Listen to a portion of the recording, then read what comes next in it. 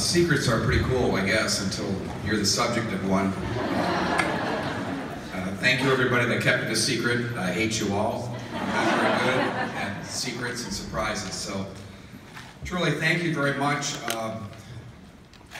Someone once told me that good people, if you're doing good things, you meet great people. Look at this room.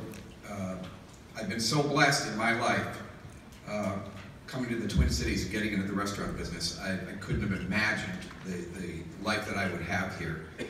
And it's all of you now. The restaurant scene now is better, stronger, more impressive around the country than it's ever been before. And that's because of the passion in this room. And thank you for carrying it out and raising it to higher levels here in the Twin Cities. And special thanks to Sue Zellickson, who keeps a hell of a secret.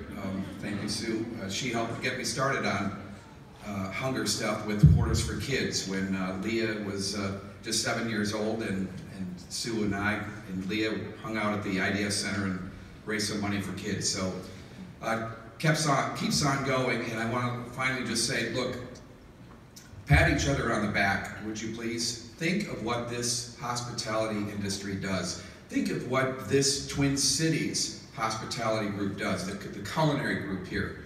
You're involved in something. Every one of you do something for someone else. Find another industry anywhere that even comes close to that.